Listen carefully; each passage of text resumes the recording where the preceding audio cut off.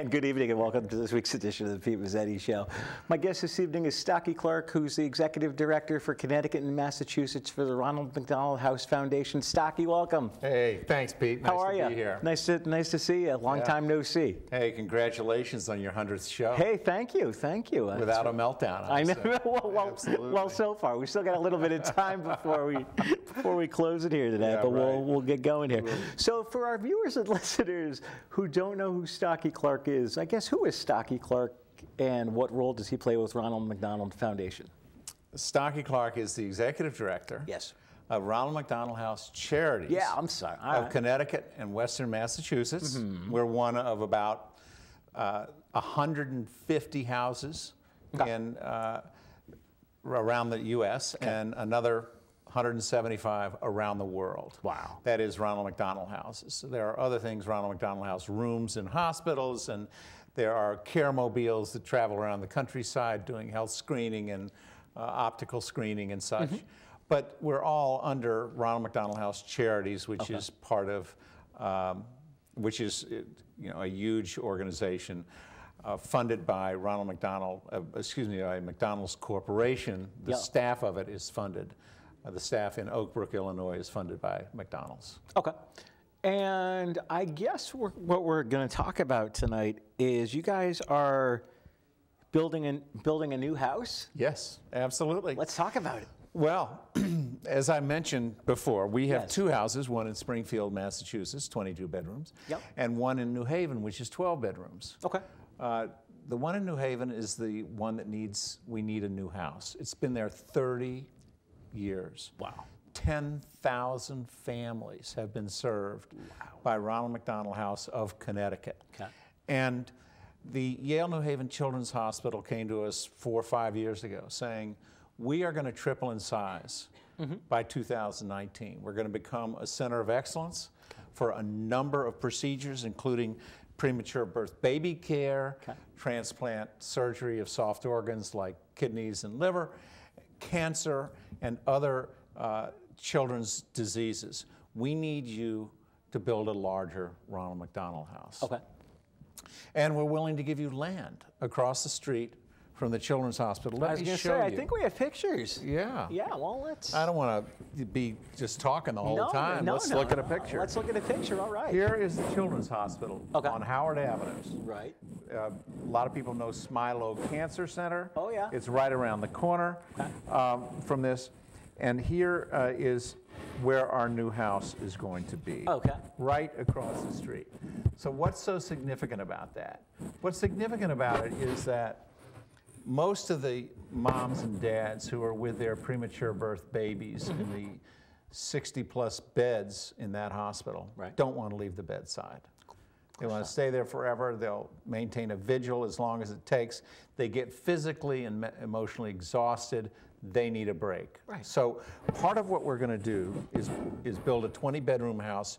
Two other rooms are respite rooms, which are going to be for those moms and dads to come across the street, take a break, have some food, take a shower, take a nap, do some business. We'll have all those things available to them throughout the house.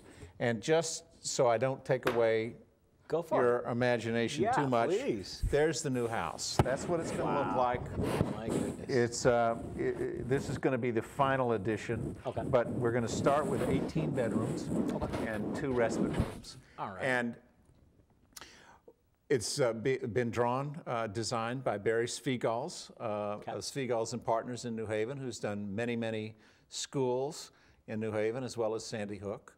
Very creative human being and has given untold hours to this effort. We are very excited. Many of us don't like leaving the existing house because it's a beautiful old home that was completely rehabbed 30 years ago. Some of our volunteers have said, fine, you can have a new house, you just have to move this one onto the new property. Yeah, right. We go, well, that's not really feasible. That would cost about twice as much as building a new one. Exactly. Doesn't matter. You can't replace the wonderful, wonderful feeling of love and caring and hope and companionship and life sharing that exists in the current Ronald McDonald House. So you can imagine what our challenge is. Oh, yeah. We've got to grow and stay the same. This is going to be 18 bedrooms to start, but eventually it's going to be 40 because of how many children are going to be coming from all around the state, and for that matter, other places around the country and the Caribbean islands to get these special treatments that are going to be offered by Yale New Haven Hospital, their wonderful physicians, nurses, and child life staff. So we're excited about it. Yeah. We've been raising money. We need to raise a lot more money. All right.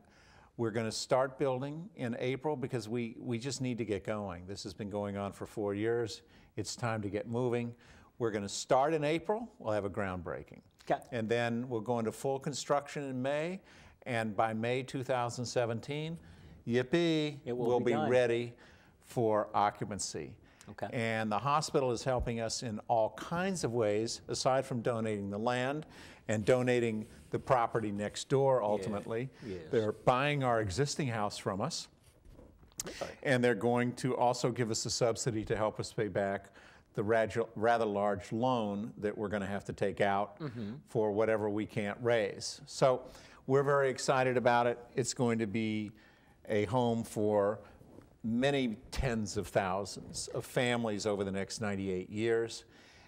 It'll get rebuilt or rehabbed a few times, but it'll always be a Ronald McDonald House. Now, what do you think the hospital is going to do with the existing building once you guys move into? I have absolutely no idea. Okay. It is in great shape. It could be used as, as transient doctors come in for their residency or whatever. It could be a great place for a couple or even a family, but a single doctor. It needs upgrading. Part of the reason we're moving is because, believe it or not, we have shared bathrooms. Really? Yeah.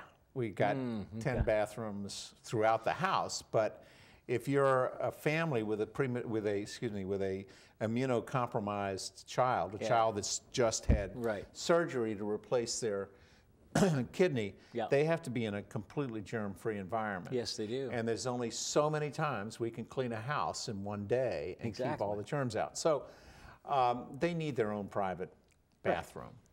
And we also need other amenities. There are things that no one thought of 30 years ago that will only add to the family's experience. Nothing will replace what we have now. No. The heart of the home, the living room, the dining room, kitchen is the most welcoming place in the world. It's augmented by wonderful volunteers who decorated. Macy's decorates this house every year. It's the most beautiful house in New Haven by a long shot. There are 5 Christmas trees. There are ornaments everywhere. They're creative Mr. Grinch figures around. They're just ultimately creative. And people delight in their ability to help the experience of the families in that house, whether it's over Christmas or over the rest of the year. They give toys and they give food and they give their hours and hours of service. Nothing will replace what we have now. No. But the new house will have a life of its own. And the families that come into that house will come in various states of trauma and fear and anticipation of the procedures that their children are about to go through. And the house will never change in the sense that the volunteers are very single-minded in trying to create a positive atmosphere, an atmosphere of hope, an atmosphere of caring, an atmosphere of security and reinforcement that you just can't find anywhere else. And for a family that walks in the house, including the siblings, what are they going to do? Right. How are they going to make it through this? Exactly. Well, there are the other families, some of whom have just gone through it, and their optimism's going up, not down. Exactly. They're feeling better and better about their child surviving and thriving. And there are plenty of volunteers there to tell the story of someone else who was in a similar situation. And it's absolutely marvelous to see that occur. It'll occur in the new house. It'll occur day in and day out because the volunteers keep there are about 120. There'll be probably 200 by the time that house opens, who come in and share their lives and greet the families, show them their room, help them feel more comfortable, and even help tend one of the kids while mom's doing this or doing that. So it's a great mutually reinforcing environment with lots of good people. Now, what else do you want to tell us about the house? Well, it's going to cost a lot of money. It's going to cost $11.2 million for this portion of it, partially because we're building in all of the common spaces for a 40-bedroom house, so that we don't, unfortunately, have to expand dramatically all of the common areas. And we're building up and bringing all of the services, the water and plumbing and so on, up into the 10 bedrooms, which are going to be leased space, while we're busy raising money to convert those to 10 more bedrooms. Right. And go ahead. No, so we have a huge fundraising drive going called our Capital Campaign, where we're offering to sell bedrooms for $25,000 or a whole floor for $1 million. And we need to raise $2 million more right now in order to take out a bank loan that we can afford to pay back. We are going to proceed no matter what, but we want to reduce our borrowing costs as much as we possibly can. Now, what people probably don't know about that is, how do you guys get your money? Goodwill. We have, as I mentioned, the hospital's been very generous in terms of both giving us the land and a subsidy and buying our house. But the McDonald's owner-operators, God love them, have stepped up yet again. Excellent. They made a leadership pledge 4 years ago of $1 million. Wow. They said for every pound of fries they sell, they'll give us 2 cents. So lo and behold, 4 years later, they've almost paid off $1 million pledge. And that's given us the strength and the ability to move forward. Beyond that, because we're not well known, we're a pretty quiet charity because we only serve the people who need us, and the people who need us have very specific circumstances. That is, their child needs life-saving medical care. So we don't have a lot of large donors. We have a lot of small donors. And so now we're reaching out to people, foundations, family foundations especially, and people of goodwill who are willing to step up and support us, hopefully in a very large way. And we've had some great donations. The Seedlings Foundation just donated $500,000 to our cause. So it's absolutely marvelous. Speaking of money, before we go into a break, would you, if people want more information on the foundation, on the Ronald McDonald House, where can they go? They can always go to the website, rmhc-ctma.org. They can call me, 914-474-3270. They can dial the house at 203-777-5683. Okay. Would you mind sticking around for another segment? Why not? All right, we'll be right back. Great. Take care. Really?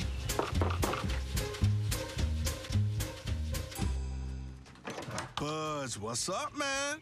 You left some leaves burning out here. Yeah, I just came in just for a second. Come on, man. If it's too hot to touch, it's too hot to leave. You could torch the whole neighborhood. It's a good point there, Smokey. 9 out of 10 wildfires are caused by humans. Only you can prevent wildfires. Here's to the things that can keep us safe. Those we use all the time with hardly a thought. Those that are silently standing by to save our lives. And now, those that we carry with us everywhere we go. Many mobile devices will now bring you wireless emergency alerts, real-time information directly from local sources you know and trust. With the unique sound and vibration, you'll be in the know wherever you are. And welcome back to this week's edition of the Pete Mezzetti Show. Sitting here with Stocky Clark from the Ronald McDonald House of Eastern Connecticut and Massachusetts. Stocky, welcome back. Thank you, Pete. Nice to be here. Nice to be back. So we were talking about the first segment about the house and the old house and the new house. And for those of our viewers and listeners that are just joining us, let's start this topic of conversation talking about the old house and the new house and all that other good stuff. Good. All right.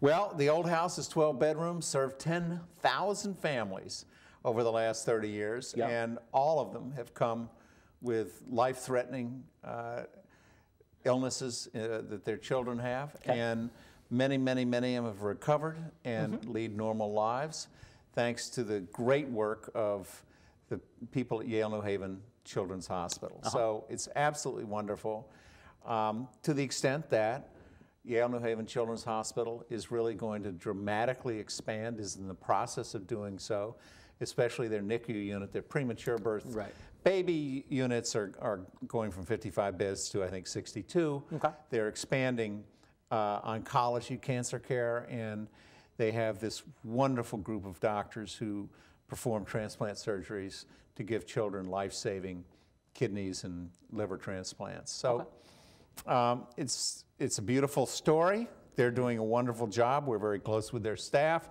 Our staff, which is very small, we have a house manager who works very closely with the social workers and the child life folks and the nurses to make sure that the house is pretty close to full, so we don't have to turn anybody away, but so that we provide families who need a home away from home with the best possible care and service that we can give them. Okay. So we intend to continue to do that. We're supported by a wonderful cast of people from Ronald McDonald House Charities. Yep. And also my counterparts, the executive directors from around the United States and around the world who run Ronald McDonald Houses, because they are important, they're needed, and they're wonderful experiences for thousands and thousands of families every day of the year.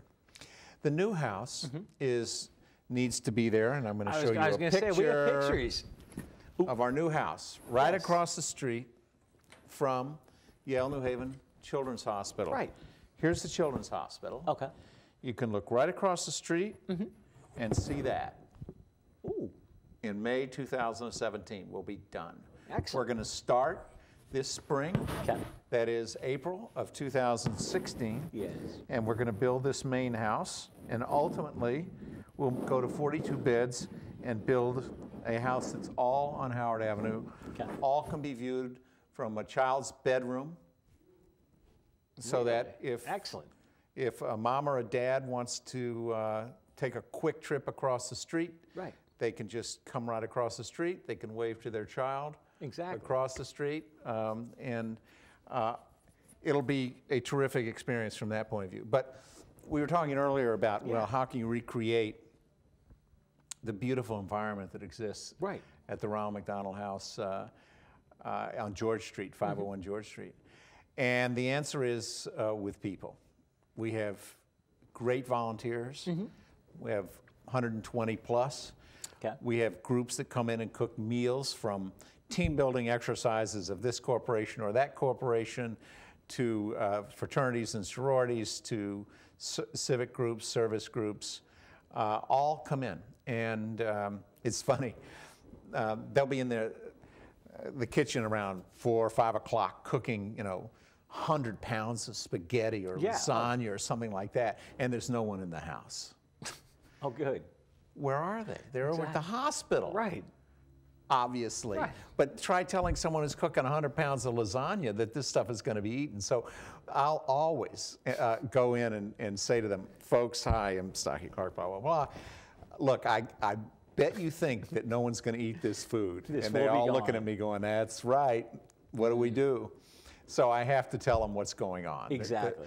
That the families are, by and large, across the street. Right. Not across the street, a half a mile away. Right, exactly. And they're not likely to return until probably 8 o'clock, but I can guarantee you This that will by be gone. midnight, there will be no food left on that counter because I'll be here tomorrow morning and I'll see that there is no lunch for anyone. It's all gone. It will be and gone. it makes them feel a little bit better. Exactly. But it doesn't matter. They No, of come course not. with the right spirit. They come, wanting to have a service project, wanting to share their good life with people who may not be in as fortunate situations they are. And they often take a tour of the house. Mm-hmm. They often do run into families who are coming or going, or some who are staying waiting for an organ transplant or something like that. And those folks will still come to the new house, and they will still cook dinners. And Trader Joe's will still give us fruit every Monday, and Hood Milk will still give us milk every single Monday of the year, and so on and so forth. We have so many great people who just give, who don't ask for a thing in return, and families who don't ask for anything, but who get a lot more than a home away from home. Right. They get lots of dinners. We have groups who, call up and say, "What can we do? Right. Do you want toys?" No, we're done with toys. We have enough toys right now. But gift cards. How about gift cards to the local supermarket, Right. or to Walgreens for medication? And for many of these families who are extremely poor, we basically serve very low-income minority folks. That's our population, by and large. If we're able to give them a gift card to help offset the cost of medication, or to be able to go down to the supermarket and buy some food other than what's given at the house, Exactly. that's great. So we get a lot of gift cards. And now, as I mentioned, we're really trying to get donations from people to help us raise this $11.2 million. So that's, how do we replicate the old house, the new house? We don't replicate it. We rebuild it based on the values that we take with us, based on the people who bring their goodwill and good tidings and desire to share their lives. And obviously the families who come in filled with anxiety, filled with trauma, and know that they're going to be walking into a situation that will help mitigate to some extent or make them feel comfortable, make them feel like they have a place to be for as long as they need it. For as long as their child is in the hospital, they can come to that house. And we'd love them to pay $15 a night. Some do and some don't. No one would ever be turned away or turned out because they couldn't pay. And that's a wonderful, wonderful part of Ronald McDonald House. Exactly. And people probably think, oh, Stocky Clark is executive director for Ronald McDonald House for Connecticut and Massachusetts. He's probably sitting in his office trying to get buried under the pile of paperwork. Or is Stocky Clark doing that? But is Stocky Clark also out there being a man of the people, trying to talk to the people and be seen by the people? Yeah. Well, sitting in your office is pretty boring. I would never do that. But no. I'm often, because we have such a small staff, I'm a jack of all trades. So I have to do a lot of computer work and phone work. But I do that on the road between our house in Springfield and our house in New Haven. I'm on the phone all the time. But I'm also addressing groups, talking with service groups, Rotarians and Lions and so on, and talking with individual donors, because when all is said and done, no money, no mission. If we can't raise the money to buy this new house, we aren't going to build the new house. So hence I'm on the Pete Mezzetti show. That's right. And I frankly love to talk about it and love to share stories about the families and to talk about the need and the fact that we're not funded by McDonald's. No. Sure, it'd be great if McDonald's wrote the check. Exactly. But that's not what they're. That's not what they're all about. They're certainly gracious. They give staff and they give a lot of support to us. And they help steer major corporations in our direction. Southwest Airlines gives us tickets. Coca-Cola gives us all this water and drinks and so on for our houses. And it's all very wonderful. So they're very supportive, and the owner-operators, as I said, are huge champions and always have been by our side. But that doesn't build a new house. No, definitely That helps us start to build a new house. Exactly, and hopefully you guys are gonna break ground in April. In April, we got to, because the price of construction is going up. Yep. The need is there. It's time to put the hammer down, or rather, pick up the saw, or pick up an oar, or whatever you say, and get going. So we're going to get going. Exactly. And if people want more information on the Ronald McDonald House, where can they go? They can go onto our website at rmhc-ctma.org. Or if you can't remember that, just punch in Ronald McDonald House of Connecticut. You'll find us. It'll come up. Or you can call us at 203-777-5683 and ask for myself, or ask for Dick Popolowski, who is head of our capital campaign. I'm on the road a lot. I'm all over the place. So Dick's your man. And we would love to hear from you. Definitely. I was going to say, yes, you are on the road a lot, because you and I have had conversations at 7:30 in the morning or 8 o'clock at night. That's right. That's right. It's the wonders of modern telecommunications, I'm telling you. Trust me. Great. Yeah. It is wonderful. Yeah. And what partnership do you guys actually have with the local franchisees of the local McDonald's restaurants? It's very close. I address them at every meeting they have. Okay. They want an update on scholarships that we've given out through a national partnership, as well as we used to give out grants to small nonprofits with pass-through money. But they always want to know what's happening with the houses. Are the families doing okay? Is there anything else we can do? And so they're always interested. There's a bond because we're the official charity of McDonald's. Okay. It was started out of need in, early 1980. A football player, Philadelphia Eagles football player's daughter had a severe incident and had to stay in the hospital for a long period of time. Long story short, they developed the Ronald McDonald House. Well, Stocky Clark, I want to thank you for coming down. But before we say goodnight, I just want to take a quick 15 seconds, because I know that's how much time I've got left. This is the 100th show. I obviously cannot do this alone. I've got an awesome crew behind the scenes. You guys are great. Here's to at least 100 more. On behalf of Stocky Clark, I'm Pete Mezzetti. Thanks, good night, and we'll see you next week. Good night.